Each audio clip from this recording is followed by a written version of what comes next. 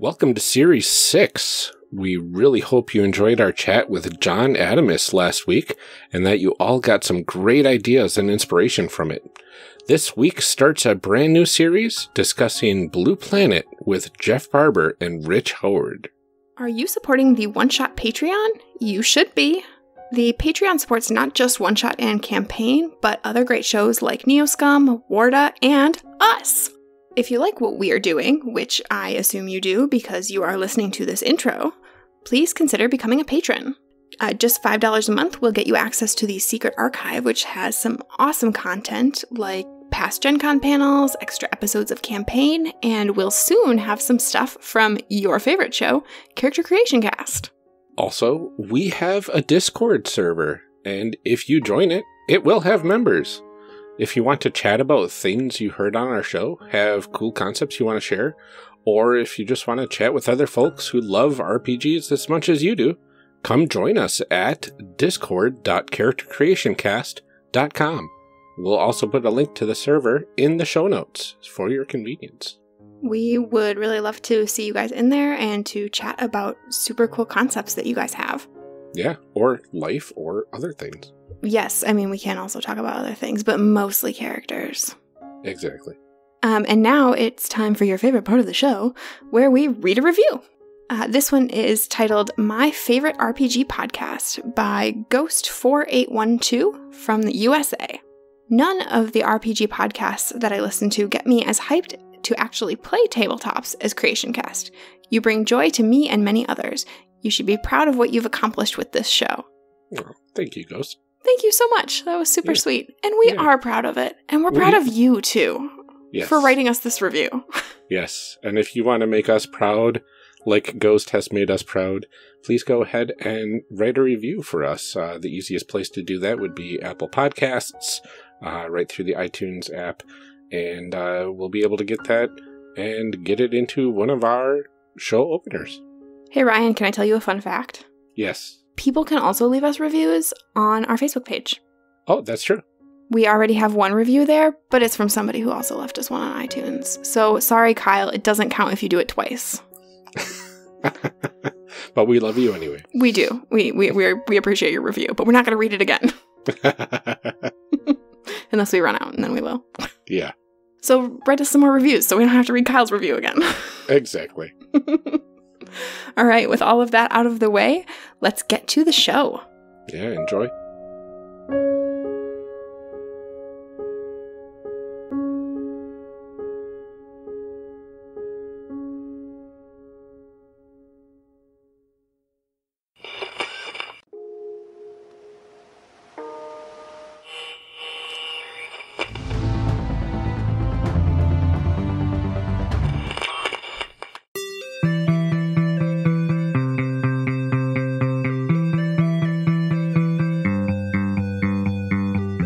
Welcome to Character Creation Cast, a show where we discuss and create characters, the best part of role-playing games, with guests using their favorite systems. I'm one of your hosts, Ryan, and this episode my co-host Amelia and I welcome two very special guests. First up, we have Rich Howard, host of the Whelmed, the Young Justice Files podcast, devoted to analyzing the Young Justice television series. He is also one of the creators of Descent into Midnight, a Powered by the Apocalypse RPG, and creator of an Alchemist Class for Dungeons & Dragons 5th edition. Welcome, Rich. Hi, thanks for having me. Yeah. I'm so excited.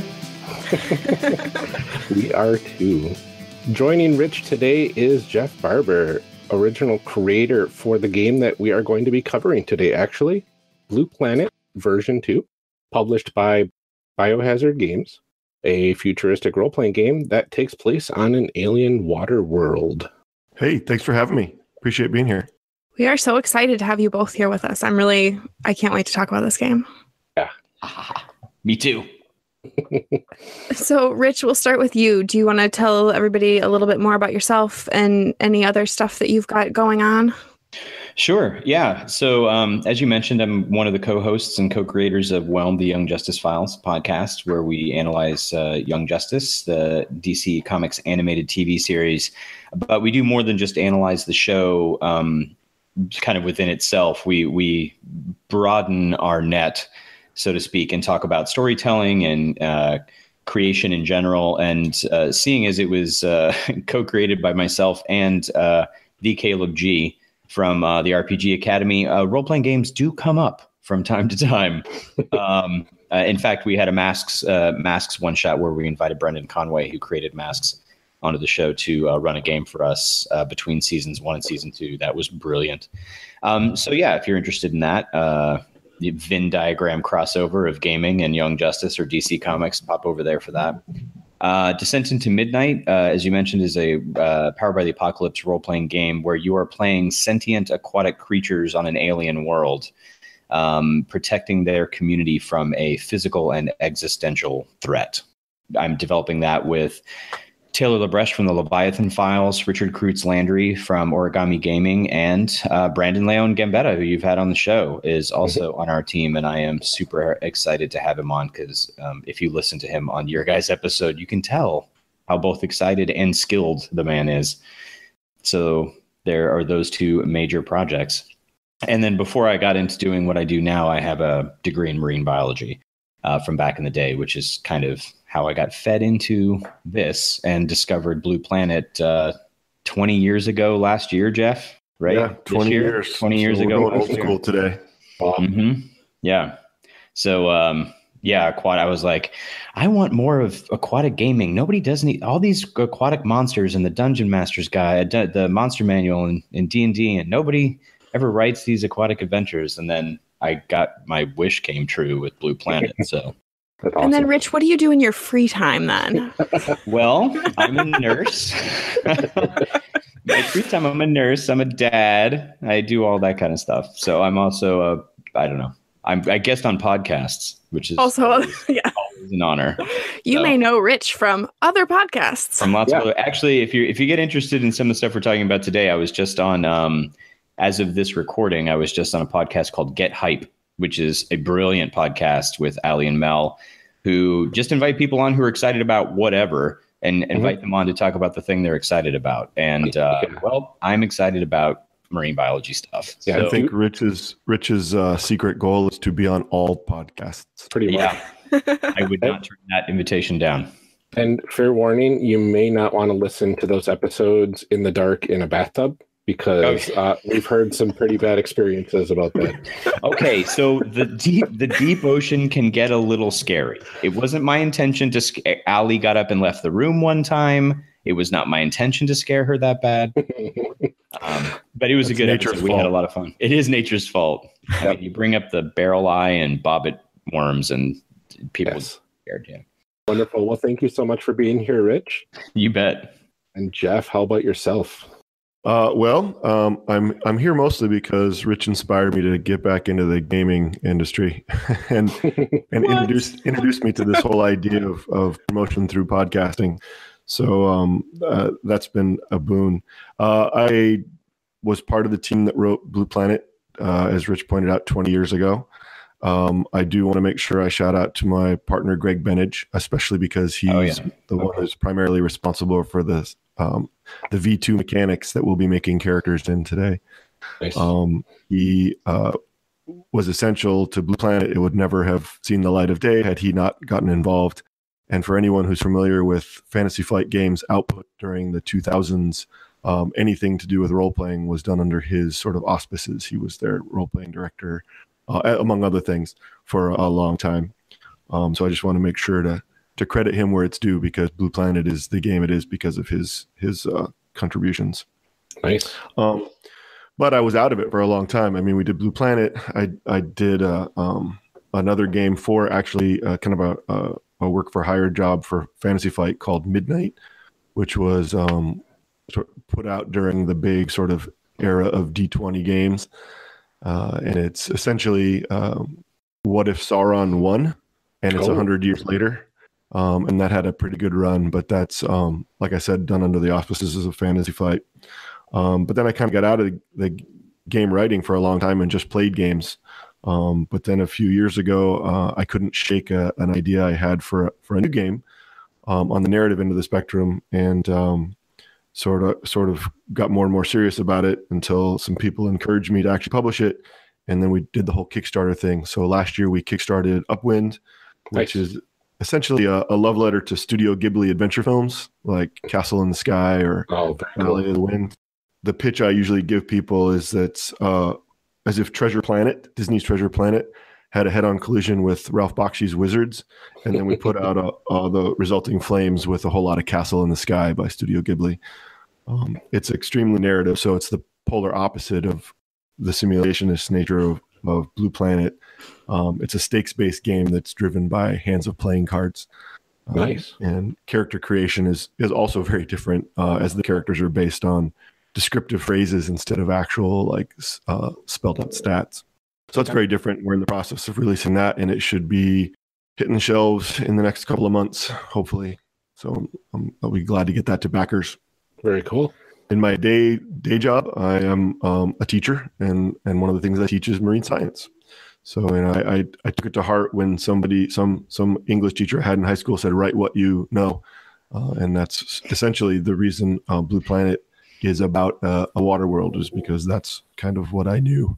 Yeah, it's marine biology oceanography porn, basically.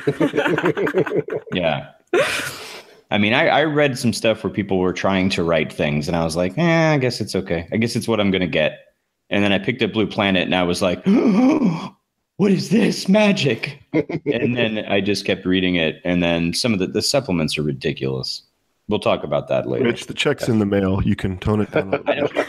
I don't need a check.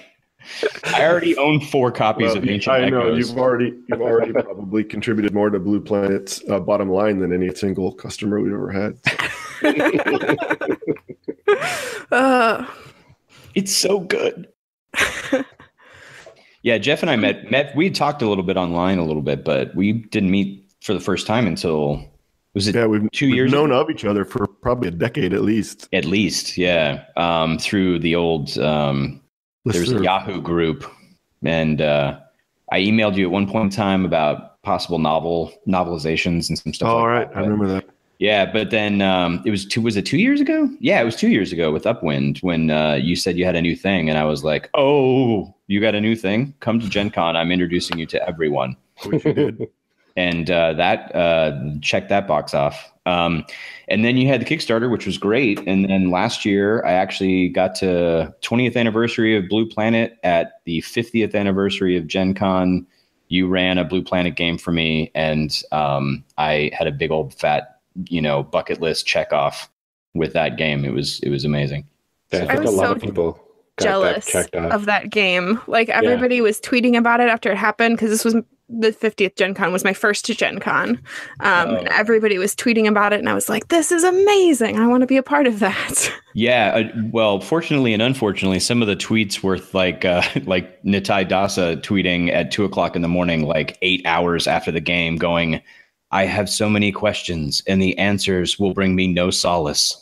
So, that was the kind of game it was. It was emotionally wrecking, and I was going to say one of the best, but it was absolutely the best game I've run or played in 40 years. It was the best table I've ever run for. So it was breathtaking. It made all the difference. Yeah. That's awesome. The players were awesome.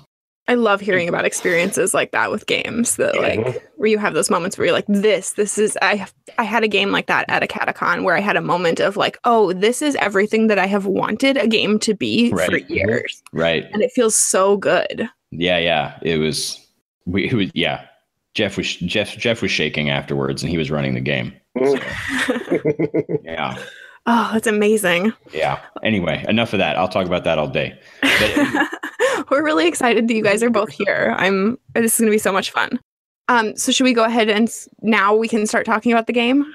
Jump right in and find out exactly what this game is all about. What's in a game?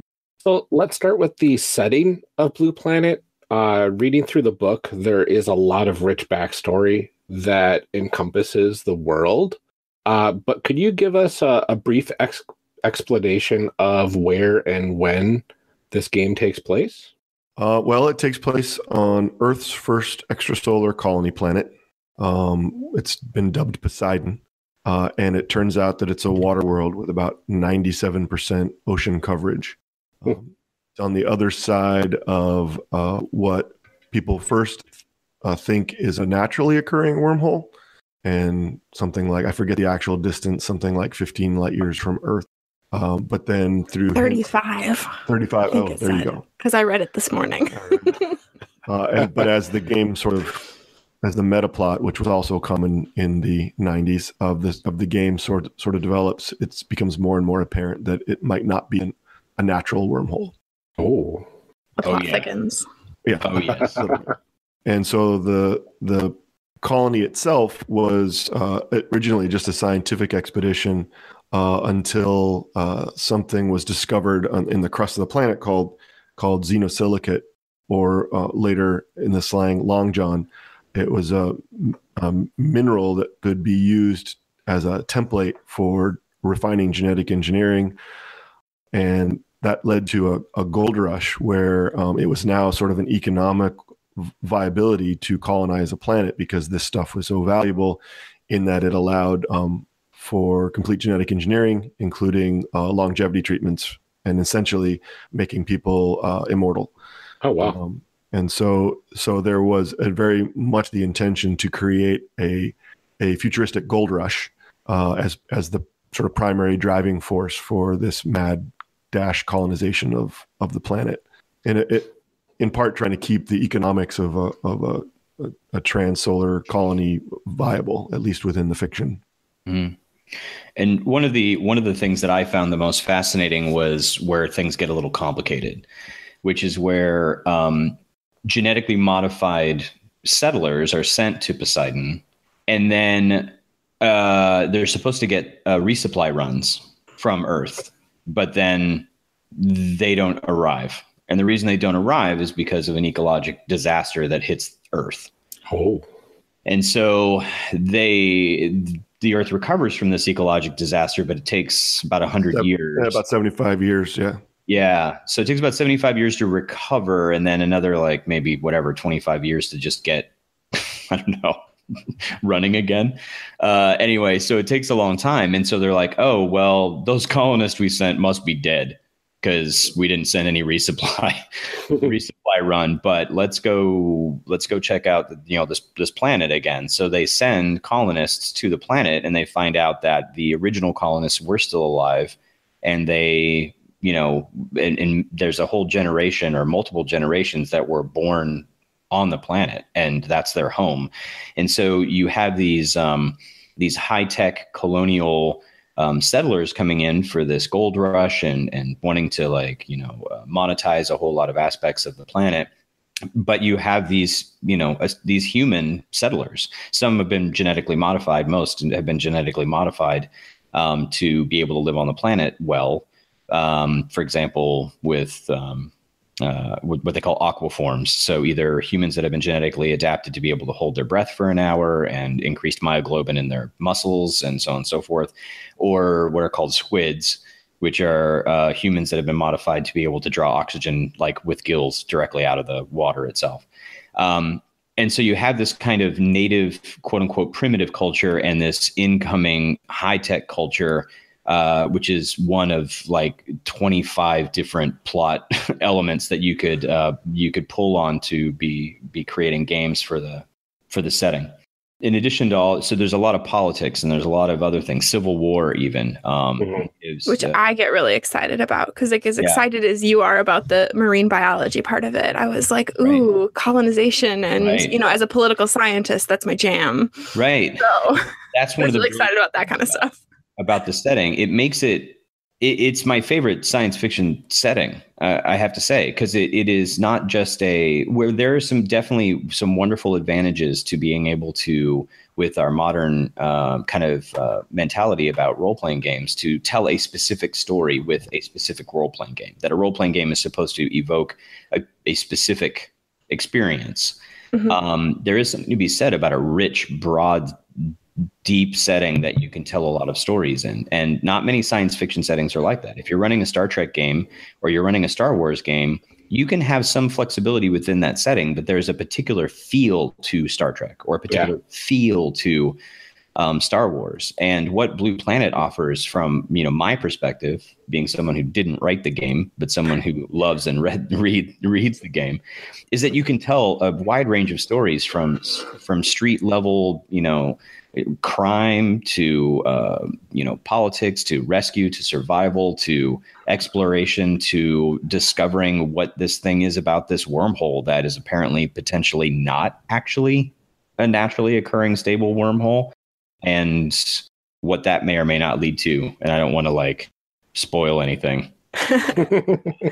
No, it seems like there's a lot of threads that you can pull on pretty easily, just from the very basic knowledge of the Metaplot, which is kind of nice, because I think a lot of those 90s games having Metaplot sometimes is a high barrier to entry for people, just because it feels like there's a lot to know, but this one at least feels like you could have a pretty base knowledge and still operate pretty easily. That's actually been the most common criticism of the game, is that there's too much, that the learning curve is steep, and people feel intimidated by trying to learn what's going on, but then also figure out what kind of campaign to run, because there's no default campaign. A lot of games have an expectation that these are what the heroes are and these are what the heroes do.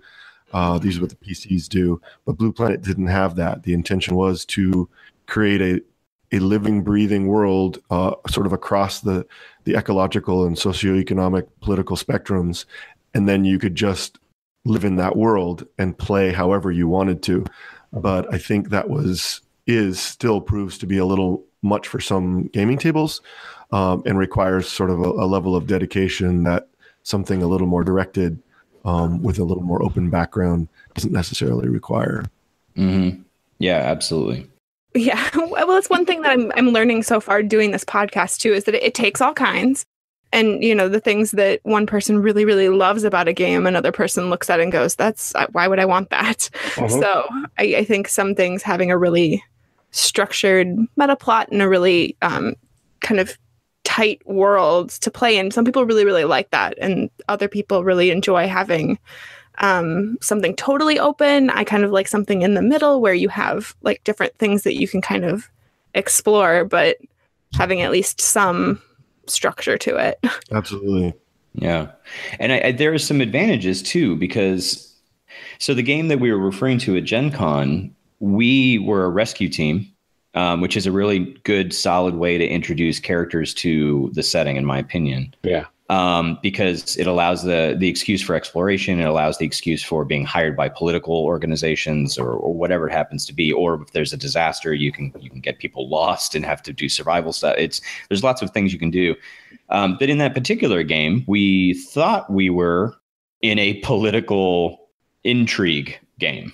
We thought that we were sent there were some missing people. And so we went to go try to help because we were a rescue team. So we thought that we were in a political game where one political group was trying to sabotage a different political group. About 2 hours in, we started to realize that we may actually be in an existential horror instead. And like any good horror game, which is not, I think, what Jeff was necessarily intending, but we kept no, that can't be happening. No, there's some other reason that's happening. There's got to be a logical explanation for this. There kind of was, but it was based on nothing we had knowledge of. And so when the reality of what was happening started to make itself apparent, it scared the crap out of us in the best possible way. It was amazing. And if you're having a game a game like Masks, right? Or a game like something even more specific, say Night Witches, where you're playing Russian female fighter pilots in World War II. You're looking for a very specific kind of game experience. And I think that's great for people who don't have a lot of time in the modern day to sit down and say, what do I want to play? What do I want to experience? And sit down and do that. But a world that's so rich and deep as Poseidon is, and varied, you can have one game to the next game can stay fresh because you can have a whole different kind of game every time you play, or realize that you're in an existential horror. That's the best kind of horror, though, where it sort of slowly creeps up and you don't know what's happening. At one point, I made this horrifying realization based on something Jeff had said. I turned to Darcy Ross. I pointed out what he had actually said, and Darcy freaked out. Oh. I was like, oh my God, is that what he just said? What did he just say? That's it. What? Oh my God. Yeah, it was great. But you also have to have a table that's signed up for that's willing to dive into that. I mean, if somebody wants to do plot politics and ends up in a horror game, sometimes that can be that cannot be the best, right? But in this case, it worked out great. So yeah, there's upsides and downsides. So we've talked about this a little bit, and it sounds like it kind of depends on what sort of game you play. But in a game of Blue Planet, what are your characters doing? Like, what is the, in D&D, you go adventuring, in L5R, you are samurai. Like, what do you do in this game? That depends on the table's interests, right? And I think, like I mentioned before, it is a bit of a barrier to entry for some GMs because there's not an obvious sort of plot trail to follow. You have to have a story that you want to tell and you can tell any kind of story you want. You can have everything from local family troubles to globe-spanning sort of cryptic mysteries about the Metaplot, and then everything in between. There are many factions that are provided exactly for that reason. So you can play corporate intrigue, or you can play native insurgents, or you can play GEO law enforcement, or scientists, or street thugs. There's even a bunch of... I love games that involve like sort of nefarious people, but people that are doing the right thing. So there's all kind of stuff in there about various crime families and syndicates and that sort of thing. So you can use those tropes and pressures. So really... I think more than most games, you have to come into it with a story that you want to tell, and then that will structure what the characters do.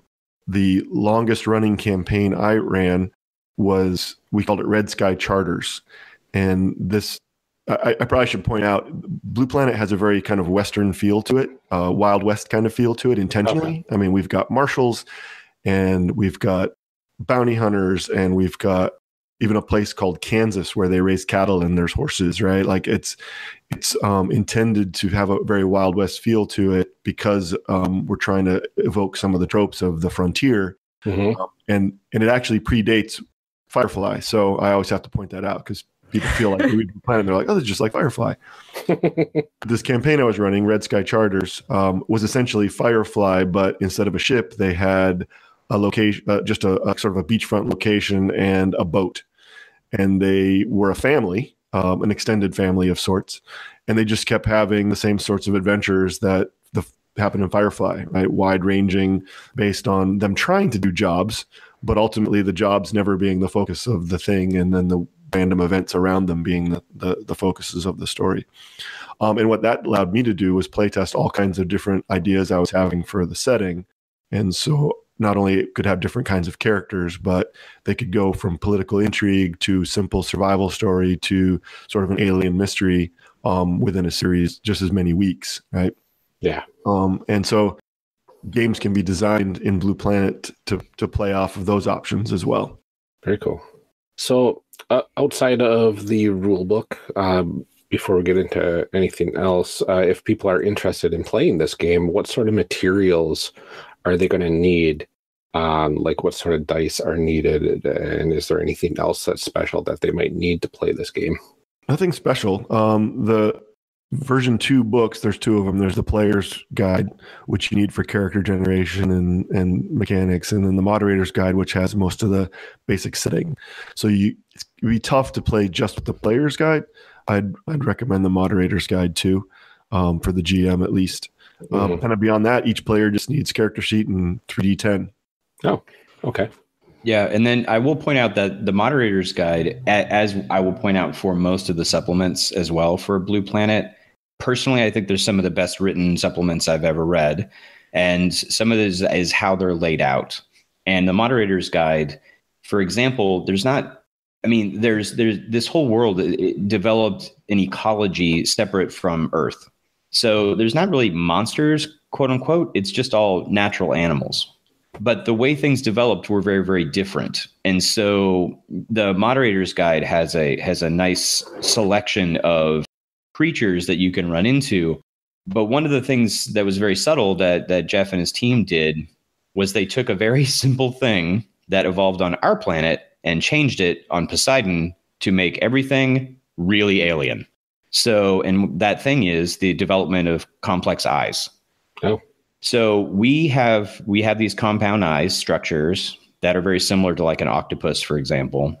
And a lot of mammals do. We relate to each other through our eyes. On Poseidon, compound eyes didn't evolve. All the animals on that planet have eye spots. So even if you see something that looks like an analog of something on Earth, like it looks kind of like a monkey maybe, when it turns around, it has no eyes. Yeah. It's an eyeless monkey with eye spots on its face. And that simple change in a perfectly reasonable evolutionary reasoning makes everything feel horrifyingly alien. Even if it's a very friendly animal, it just doesn't feel, it's familiar, yet different in a way that tweaks you. And the moderator's guide talks about things like that, survival and different ecologies, and gives you quite a wide range of examples of surface creatures and aquatic creatures to make it really feel different. So the player's guide and the moderator's guide will give you plenty of stuff to work with, but all the other supplements brilliantly laid out and written. That's a really cool, like, scientific sort of change too, though, because it makes sense that things would evolve differently. Just, I mean, all of genetics is just like small, tiny mistakes, somewhere in the genetic code. And so that's like a fascinating little piece to just change like one little thing and have, everything from there sort of spiderweb out. Right. Yeah. And all of the world is like that. So if you think that's interesting, that's just like one thing. We're just like, I got the game for you. I got the game for you. Yeah, exactly. I mean, it's just, that stuff fascinates me as somebody who does, I work in cancer research in my day job too. And that's, what so much of that is like one tiny little genetic change that messes everything up. And so, well, another thing, like from the planetary oceanography kind of aspect to it, but the fact that it's 97% water means that there's no large land masses. And when there's no large land masses like continents on our planet, and you get a tropical storm, the tropical storms hit our coast and break up. But if there's no giant land masses to help break those things up, they develop into superstorms until they blow themselves out. So imagine living on these islands and archipelagos and having these giant superstorms that are like nothing we've seen on our planet come blowing through. How do you survive that? How do you live through that? Like that in and of itself could be a horrifying series of adventures, just trying to deal with the consequences of something like that. And again, it's just based on a perfectly reasonable change, like on a planet. Oh, that's so cool. Right? See? Oh, it's so cool. Okay, so I feel like almost like we there's no way we have time for our next question, really, but I'm gonna ask it anyway. Which is, what would you say is unique about this game? What is the thing that makes Blue Planet a different game rather than like a different setting for another game? Does that make sense? Well, I actually made some notes about this question. I think you're right. It would be hard if we started talking about individual items from the book specifics.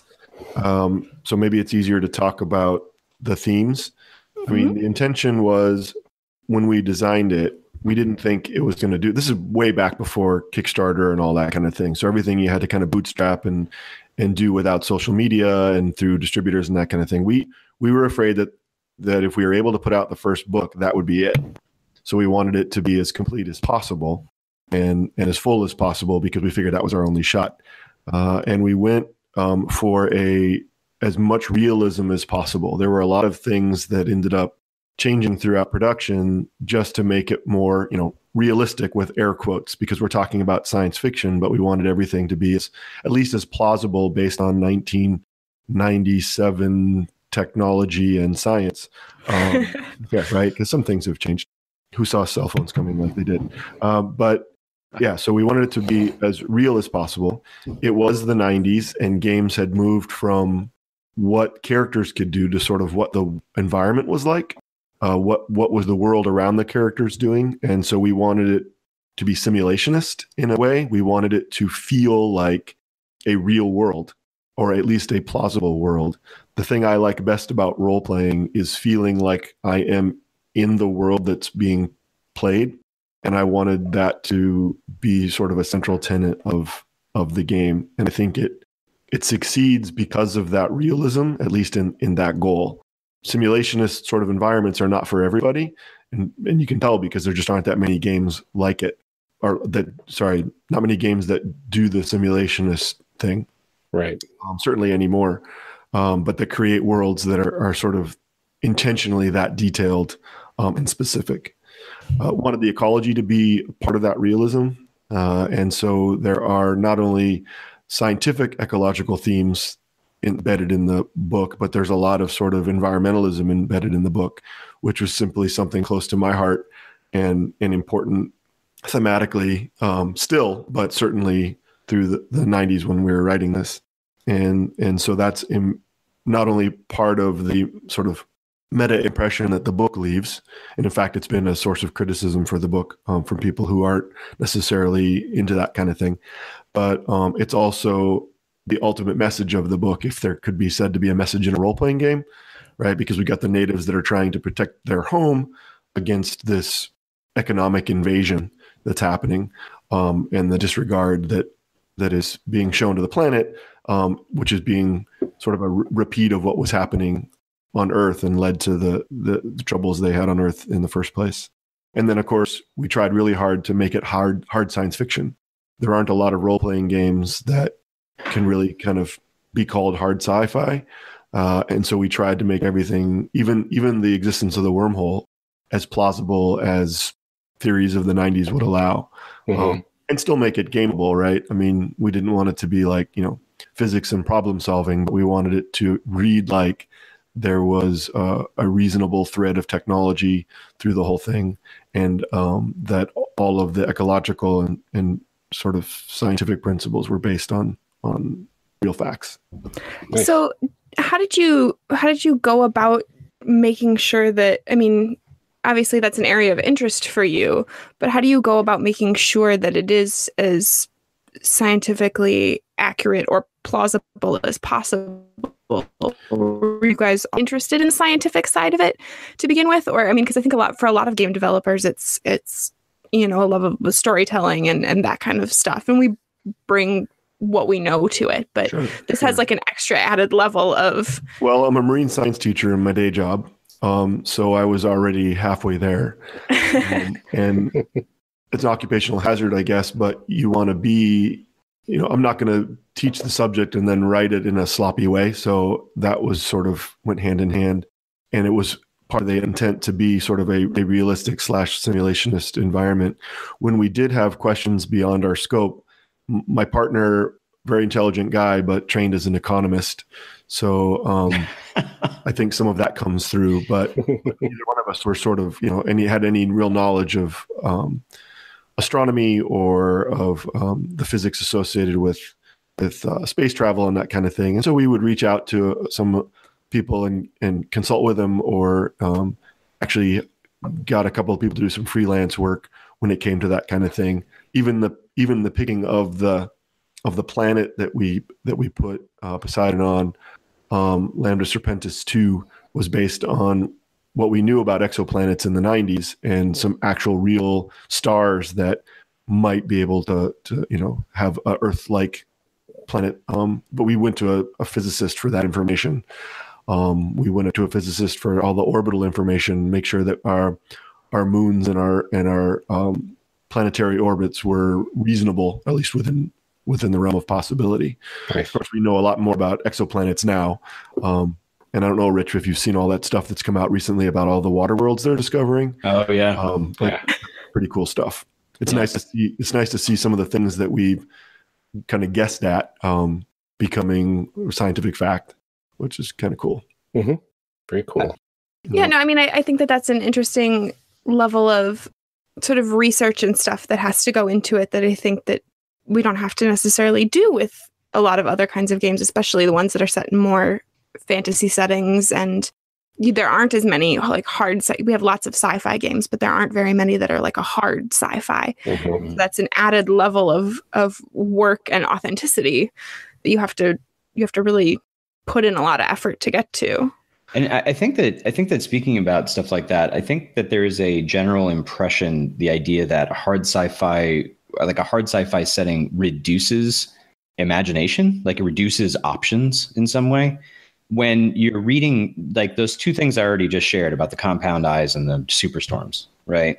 One of the things that blew me away, because my emphasis of study was on marine mammal cognition and sleep physiology, bioacoustics. And so when I read about like, well, how are they handling? Because in Blue Planet, we haven't discussed this yet, but there are uplifted cetaceans. So a cetacean is a dolphin or a whale, right? Mm-hmm. So in this game, as part of this genetic manipulation that they've been doing, they uplifted, which is a term that was introduced by David Brin in a series called The Uplift War. This idea of taking an animal that has a very high level of intelligence, but quote unquote, bringing them up to our level of intelligence. That's showed up in a few settings, but it is handled really weirdly, except in Blue Planet, where they've taken this idea of this uplifting concept. And then he wrote Ancient Echoes, which is this entire supplement focusing on cetaceans and what it is like to be in their head. And this idea of the uplift process basically took the line or barrier between your conscious mind, the dolphin's conscious mind and their subconscious mind, and removed it. So they live both consciously and subconsciously at the same time. Everything is one. So their intuition is incredibly high, right? To the point where people think, oh, they must be psychic or whatever. There's no psychic things in Blue Planet. But the way that they wrote this section, they have a whole section that said, it basically, and I use this phrase all the time, if you're going to play a seat, you're going to play a cetacean character, do not play a human in a dolphin suit, right? If you're going to, and I take this to other games, if you're going to play an elf, don't play a human in an elf suit, right? Like you can have touches that you want to humanize them so that you can relate to them, but try to be inside that headspace to present that character. And that whole section in Ancient Echoes talking about how to do that with a completely non-human species is brilliant. And so taking that hard sci-fi aspect and looking at, if we uplifted, what would that look like from a scientific, quote unquote, hard sci-fi standpoint, actually opened a door to a huge amount of interesting, imaginative things instead of shutting down the door to it. So using science as inspiration for these games instead of making it limiting and thinking like, oh, well, with magic, I can do whatever I want. So that means, I got more choices. Well, kind of, but... That's a fascinating thing about science in general for me, though. I mean, I have never been good at hard sciences or math, or like I have a liberal arts degree and there's a reason for that. But the thing that has always fascinated me about it is that as it moves forward constantly, it takes all of these things that we thought were essentially magic and now we understand them. And so I feel like the idea that it can't be as whimsical or fantastical or creative is just absurd. Right. Because every day we are moving closer and closer to these things that we thought were just absolutely bananas and could never happen. And now we understand them. All these things that we thought were magic or, crazy miracles are really just, weird genetic mistakes or whatever. And it's, that's a crazy idea that you would think that and that's the thing, like it's the idea of like necessity is the mother of invention, right? If someone says, here, write a novel for me, you can write it about anything you want. You have no framework. Or if you say like, look, I need a novel about a mutated crazy walrus that, ends up on another planet who's really the pilot of a spaceship. Oh, okay. Well, that sounds nuts, but at least I know I have a bunch of ideas already. So those limitations actually help to guideline and inspire imagination. And I think hard sci-fi can do that. And same thing for superhero stories and all that kind of stuff. When you ground a lot of it in believable reality, then the crazy thing seems almost more plausible than it was before. And I think we talked about that a little bit in one of our other episodes that I think probably was it in our L5R episode maybe, but we talked about how having structure sometimes helps with creativity because it gives you so many little pieces to work off of. And in this case, that structure is science. But in some cases, it's, this fantasy world or whatever. It's the trope of writing novels is the difference between reality and fantasy is that fantasy has to make sense. Yes. We do have an actual section on oceanography in the game, basic physical oceanography, so that game masters know how light works in water and sound works in water and those kinds of things, which I guess is kind of funny because you don't see those sorts of sections in most role-playing games. No, which I guess is another indication. It's literally called oceanography for gamers. So it's just another kind of thing that makes the game a little different, I think. Mm-hmm. Yeah, definitely. Where you have like one paragraph. I love D&D 5e, but there's one paragraph about like, if you're underwater, take this one thing into consideration. Yeah. It's like 3 sentences. And people are like, I don't know how to run it. And I'm like, well, no wonder. Yeah. Right. We talked about that when we were recording last night. We were recording for Edge of the Empire too, and talking about rules in games and things like that. And I said, I think it's always easier to have them and have that information in front of you and say, you know what, in this case, I'm not going to use that. It doesn't apply. It's way better to take that option than to have to pull it from somewhere else and make it fit where it, it isn't really meant to go. It's nice to always have that option, to have it there and have that information in front of you and say, you know what, the sound thing doesn't really apply in this situation, or I don't want to use that mechanic, or I don't, but it's good to have it there in case you do. Mm-hmm. Don't make me do the work. I don't want to do the work. You do the work for me. Know the rules to break the rules. Yes. Yeah. Absolutely. Exactly. Well, now normally we would have looked up the Wikipedia entry for the game that we're about to cover, but we've got professionals. We've got the creator of the system here with us, so we might as well throw this your way, Jeff.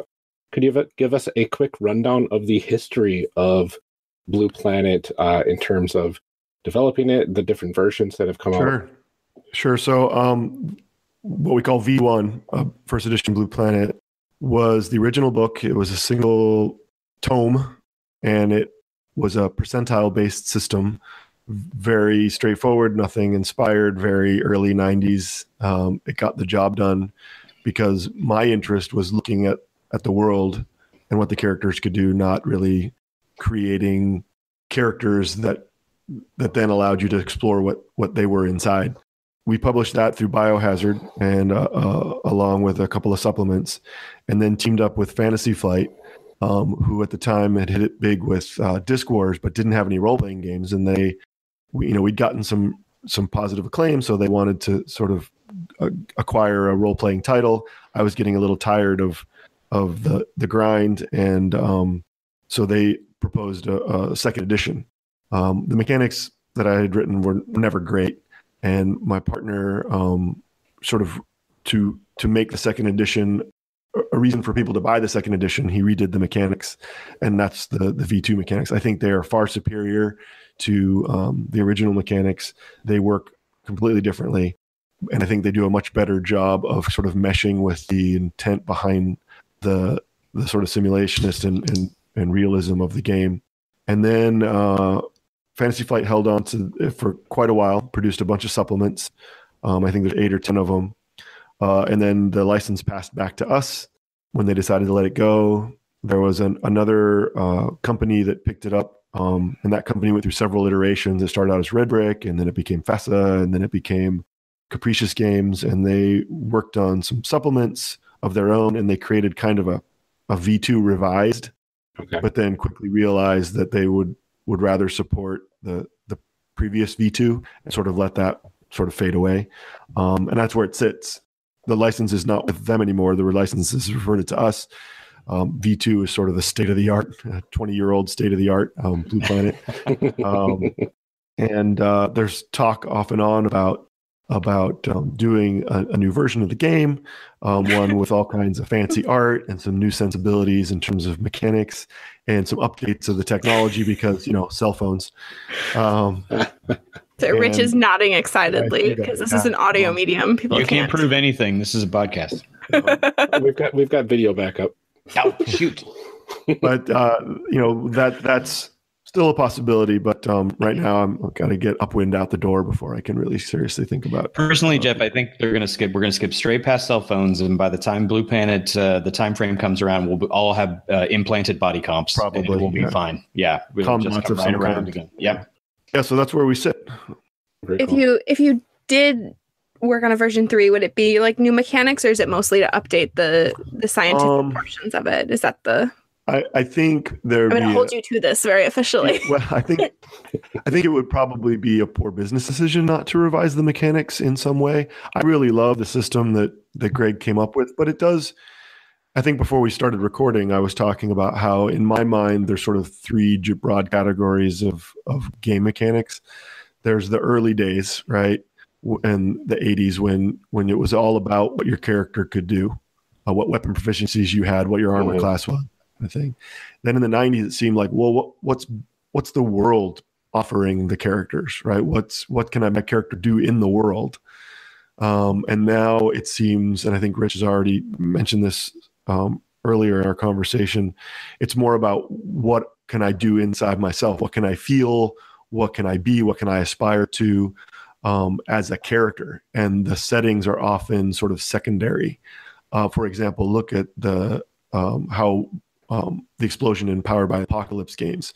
It's all about what the character is inside and the changes that occur in those characters, and the settings almost by design are very ephemeral and loose and open to any kind of interpretation.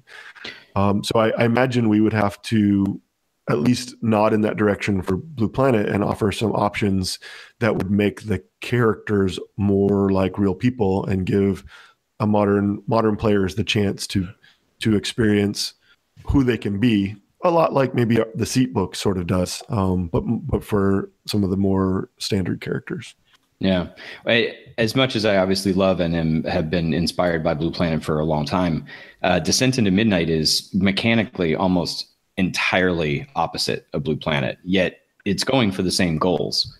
So people are we don't have defined species and we don't have defined races and there's no defined culture. All that's determined at the table by the players. But in that case, what that allows people to do is think about, oh, that one thing I heard about that's really weird about some creature I saw in a documentary this one time. I'm going to make this culture based on it. And then everybody else at the table is like, I've never heard of that before. And then everybody's on the net looking up whatever this crazy thing was somebody brought up. So we're inadvertently having people teach each other marine biology at the table. But the thing is, it's again, though, mechanically, it's different. The goals that Jeff, where Jeff is doing that through hard science, we went the opposite direction. Like it's full on psionics and bioengineering and craziness and no human influence at all. Where Blue Planet it's all humans all the time, pretty much. Right. And it's all science that's grounded. Yet you can do the same kinds of things. Yet our game is hugely inspired by his. So and needless to say, I think Jeff and I will be having a conversation about if a third, volume or third edition of Blue Planet comes out, he and I will be discussing kind of how to modernize these mechanics. And because the richness of the mechanics are great for what it is and what he was trying to do, like he was saying. But really, for me, the mechanics are cool and they do some really interesting things in my mind, particularly character generation. But it's the setting that blows my mind. Oh, yeah. And so to have that still be present and then modernize that for a modern, narrative, more narratively focused, a little less simulationist focused audience would really be what I would like to see. So. Definitely. Yeah, and I think he's right in that games really have changed a lot, and I think that we've seen that in the span of the few games that we've covered so far, just how different the feel is, particularly mechanically. I think settings are still, there's some games with some really great settings that still just blow me away, but mechanically we've moved away from a lot of that crunch that games in the 90s had. It's much more narrative, much more open. If I wanted to make any kind of comparison between Blue Planet and something like a modern audience would appreciate, I would say Mass Effect. right? Mm-hmm. So a video game that has a hugely rich, deep history that's its own thing, that's not influenced by the Star Trek, Star Wars kind of, inertia, yet is entirely based on narrative choices and emotions and morals and, that kind of thing. That's kind of what I would like to see in a 3rd edition of Blue Planet, which I haven't mentioned to Jeff yet, and he's currently out of the room. So I'm going to have to talk to him about that. That's what I would like to see. That would be really cool. Yeah. And you can have that sort of narrative focused game and still have this really elaborate and rich setting. That's kind of the background of Blue Planet, which is really interesting because you can tell. If I didn't know any of the mechanics of this game, which I barely do anyway, the setting itself is enough to draw me in, and I can easily see how you can do a lot of really good narrative, character-driven stories in this setting. There's a GURPS version of Blue Planet, actually. It was licensed out to GURPS, and GURPS wrote a Blue Planet book as well. Oh, nice. Oh, yeah, I forgot about that one. Yeah. Yeah, the setting, the intention behind the setting was that it allowed you to give real motivation to your characters, real consequences to their actions, and real requirements of what they do to survive and interact with other people. And real death. Yeah. It's a pretty lethal system. Very lethal system. Yeah. Before we jump into the official part of character creation, actually making our people, we usually like to go over some terms that we think people will kind of need to understand in order to follow along. So there were a couple that we kind of made note of. The first one I wanted to talk about is attributes. Does one of you want to talk a little bit about exactly what attributes are in this game? Sure. They're the classic stats that people are familiar with from just about any older role-playing game. They've got their own terms, things like build and dexterity and awareness, but essentially they are serving sort of that same primary defining feature. Unlike some of other games, these stats are added directly into your skill tests, to your target numbers. So their role is additive with your skills and any tests you have for the attributes themselves. There's two kinds. There's primary, which are ones that you determine through character generation, and then derived, which are sort of created from the primary ones. So, for example, your endurance is going to be based on your fitness and strength, I believe. It's will, I think. Will, right. So that you've got some attributes that are determined by other attributes. Unlike a lot of modern systems, there's quite a few of them, relatively speaking. Again, sort of that simulationist approach that was common in the 90s. But one of the things I find interesting about that, though, is in many cases, if you have someone like a constitution score, or you're making a constitution save, or you're having something to do with that, like endurance in here has to do with your fitness and your willpower. So think about that. That's not usually a common thing that you see in games. And I think that that's really interesting and important in many ways. Yeah. So that you can, with strength of will, you can power through things that your body might not look like you could do.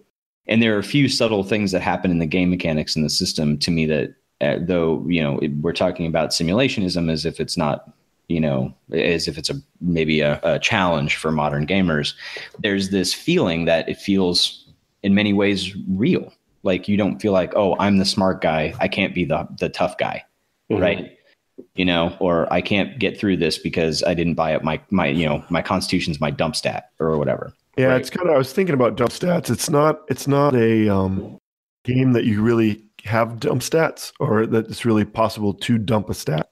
But I mean, you can have low stats and you can have high stats, but because we're trying to create, again, finger quotes, real people, then it's not as easy to get sort of the imbalance associated with the classic D&D barbarian who, doesn't know which end of his sword is pointy. Right. Which is, yeah, I think true of most real life people is that, you have things that you're good at and things that you're not good at, but very few of us have things that we just absolutely can't, for the life of us, figure out. Right.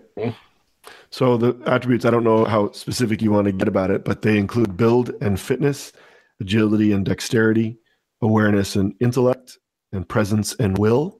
And then the derived attributes drawn from those are endurance, reflexes, strength, and toughness. Yeah. Again, like the idea of reflexes as well. So in many games, like your initiative is just based on your raw dexterity. And that always bugs me because how fast you pull a gun out is way less important to initiative than how situationally aware are you of what's happening around you, which has more to do with perception. And that's why reflexes is a derived attribute. It's right. Your dexterity and your awareness. And your awareness, yeah. Yeah. So it's that thing that it's very satisfying to me because it feels like, oh, okay, that makes more sense. Yeah, if you can pull your gun out fast, that's pretty helpful. But also, okay, if you're constantly watching everything that's around you and you're reacting before people are even doing anything because you can kind of see where things are headed, that's also really important. So it's things that I appreciate about the system. Sorry, I misspoke. Reflexes is agility, average of your agility and awareness. Agility and awareness, right. Dexterity is manual dexterity. Agility is body correct movement, right. Interesting. Yeah. Because technically dexterity is a word that references manual dexterity as opposed to full body dexterity. So it's just kind of a thing that's driven into a lot of us if we started playing D&D, that dexterity has to do with your whole body. Right. We all learned wrong. Hey, and also just, hashtag I love D&D. I'm not bashing on D&D. I love it. Oh, it's fine. We you know what I'm saying. It's the gateway drug of role-playing games. It's a great place to start, but you don't have to stay there. No.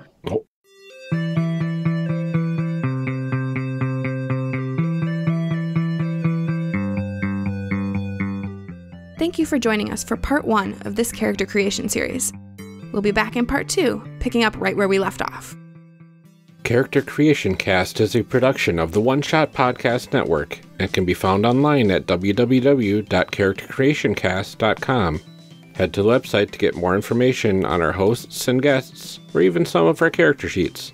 Character Creation Cast can be found on Twitter at CreationCast. I'm one of your hosts, Ryan Bolter, and I can be found on Twitter at Lord Neptune. Our other host, Amelia Antrim, can be found on Twitter at Ginger Reckoning. Music for this episode is used with a Creative Commons license or with permission from the podcast they originated from. Further information can be found within the show notes. Our main theme music is Hero Remix by Steve Combs and is used with a Creative Commons license. This podcast is owned by us under Creative Commons. This episode was edited by Ryan Bolter. Further information for the game systems used and today's guests can also be found in the show notes. If you like the systems discussed and wish to purchase them, links to the products can be found in the show notes. Also, check the notes or the website for cool stuff to go with each character, such as dice or mixtapes. Thanks for joining us, and remember, we find that the best part of any role-playing game is character creation, so go out there and create some amazing people. We will see you next time.